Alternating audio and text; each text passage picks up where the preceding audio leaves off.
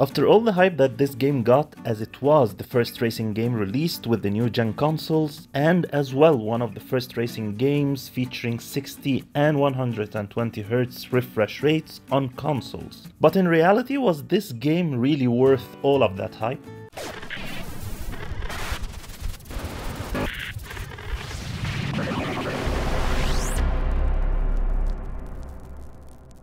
What's up everyone and welcome to a new video. My name is Omar with Real Gamer Review, and today I'll be reviewing Dirt 5 in 2021. Before starting the video, please don't forget to hit like, subscribe and click the bell icon, as it really helps the channel to develop and deliver more relevant content for you guys. Without further ado, let's get right into it. Developed and published by Codemasters, it is the 14th game in the Colin McRae Rally series and the 8th game to carry the Dirt title. Dirt 5 is a racing game focused on off-road racing. There are multiple disciplines within the game that includes rallycross, ice racing, stadium super trucks, and off-road buggies. But Dirt 5 is actually a rally game that is not really a rally game. Let me explain. Unlike some of the installments that came before, and especially if we compare it with the previous predecessor, Dirt Rally 2.0, Dirt 5 is actually very arcadey when it comes to the driving part. While Dirt Rally 2.0 and some other installments of the series were focused on a more realistic approach when it came to the driving mechanics. Dirt 5 has a much more forgiving driving style. Yes, you will feel the driving mechanics and physics changing depending on the nature of the surface you are racing on and the type of car you're driving, but still the game is kind of easy to play and drive and won't take much of an effort to get the hang of it. You will be competing in events during the campaign in a wide range of locations like Arizona, Brazil, Morocco, Nepal, China, Greece, Italy, Norway, New York City and South Africa. The career itself is narrative focused, and you'll be competing mainly against a rival driver called Bruno in a series of championships. You will also have a mentor called Alex or AJ, who will every now and then provide you with advice throughout your career. That's about it, no story around here. The game has around 63 different cars that come with the standard edition of the game, which is a bit on the low side compared to other racing games out there. There are some extra cars if you buy the DLCs or if you purchase directly the Year 1 edition, which is basically something like the complete edition, but for some anonymous reason, Codemasters decided to go on with that name. Another interesting thing written on the official website under the Year 1 edition version, and I quote, "It comes with access to every Year 1 post-launch addition to Dirt 5. Does that mean if a DLC is released 2 years post-launch, we won't get it with this edition?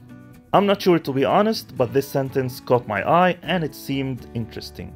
Anyways, the Year 1 edition also comes with 3 exclusive vehicles: Ariel Nomad Tactical, Audi TT Safari, Volkswagen Beetle Rallycross. It comes as well with 3 exclusive player sponsors with fresh objectives, rewards and liveries, currency and XP boosts. Until the recording of this video, the Year 1 post-launch editions that are already released are called Up-Road and Energy Content Packs, which include some extra cars, career events, and extreme dynamic weather conditions, and some new sponsors. And since we mentioned the sponsors, the game has sponsors that you get to choose between at a certain point in your career, and each sponsor gives different amount of prizes and rewards for each race and every championship.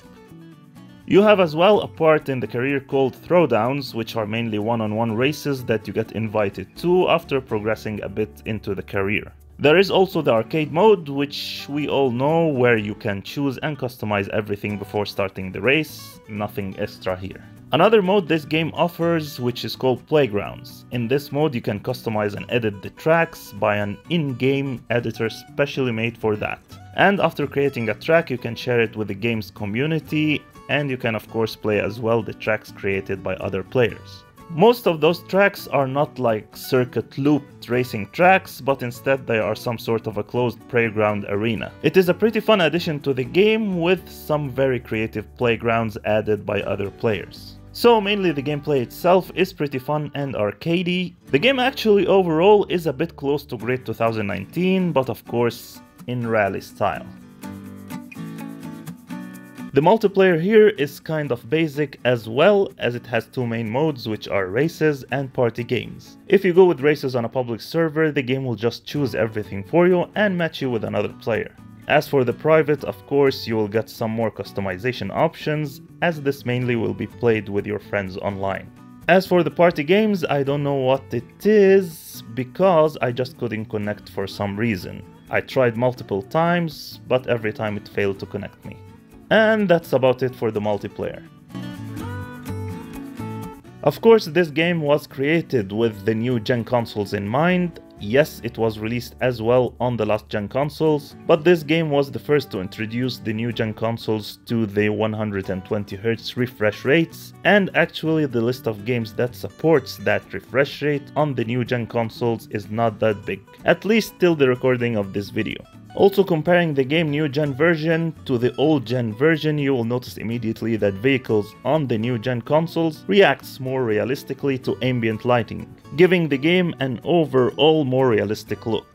Also, all of the locations in this game are very rich in color and bursting with details, with NPCs on the sideline and significantly more foliage. The game as well features fantastic dynamic weather conditions and day and night cycle systems, with very nice details, especially in the rainy and muddy conditions. Dirt 5 as well features a realistic damage system, although it is only visual, so probably not that realistic, but still a very good addition compared to other racing games out there. The game has basic music options, unlike some open world racing games that contain different radio channels. The music is mainly on during the main menu. For the audio part, I would say it is decent, with every car sounding different, and of course the environment and other audio effects are pretty decent as well. As always, I'll leave you with a few clips so you can judge the audio effects yourselves.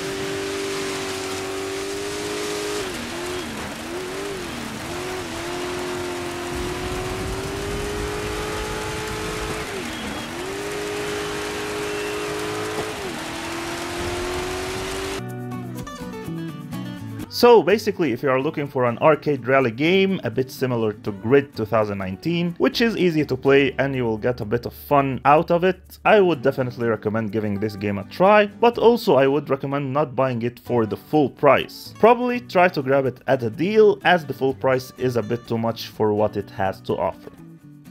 Alright, time to wrap this up. Thanks for watching, and if you enjoyed this video or you learned something, then leave a like, subscribe, and I'll see you in the next one.